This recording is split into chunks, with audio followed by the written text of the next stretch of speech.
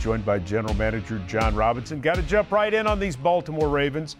Mike Vrabel said earlier this week that NFL teams run bits and pieces of offense like what Baltimore is doing now. So what I want to know, though, is Baltimore is all in on this offense, spreading it out, running option. What is it about the Baltimore attack that makes them so difficult to defend? Well, they've got a lot of good players, starting with the quarterback. And, I think the unique thing that they do is they do a lot of shifts, they do a lot of motions. It ends up being a zone scheme or a power scheme, but it's all of the window dressing at the start of the play that makes you think defensively about, oh, what are they doing this, and you start guessing. At the end of the day, for us, it's going to come down to standing up to blocks, winning the line of scrimmage, and tackling. Why has Lamar Jackson blossomed so much in this offense? Well, he's got such a unique skill set. I mean, he's an excellent athlete. He's got excellent arm talent. He's reading coverages. He's had a year in the league now, so he's seeing what teams are trying to do to him. He's so slippery, so elusive, and so fast.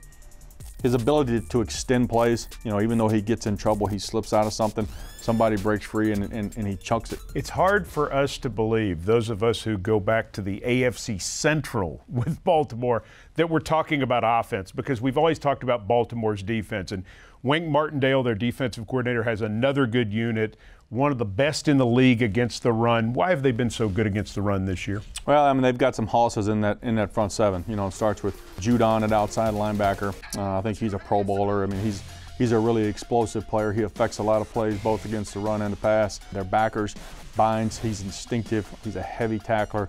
And they do a lot of blitzing, so it's going to be a tall test for us. In the secondary, they have two Pro Bowlers, Marlon Humphrey and also Marcus Peters, who they obtained mid-year from the Rams.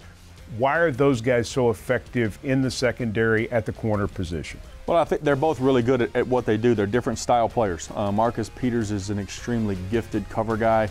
He's got excellent feet. He's got excellent hips. He can match and man and run with his speed is outstanding. Really good ball skills. He tracks the ball well, catches the ball well. Humphreys is a little bit bigger corner. He's a longer player. He's really disruptive at the line of scrimmage. He's going to fight you down the field, and you're going to have to really work to get open against him just from a physicality standpoint. So both of those guys are playing really, really good football. Baltimore 14-2. They haven't lost since September the 29th, but this is the postseason. Anything can happen. How do the Titans go to Baltimore and win Saturday night? Well, I think, on both sides of the ball, we've got to control the line of scrimmage. It starts up front with those guys. We've got to do a good job defensively of standing up to their line, which is a really, really good line. We've got to win the line of scrimmage on both sides. We've got to control the football. We've got they're number one in time of possession, which is also means they're number one in scoring. They score a lot of points because they keep the ball longer than anybody. So we've got to do the opposite on offense. We've got to keep the ball, convert on third down, score in the red zone.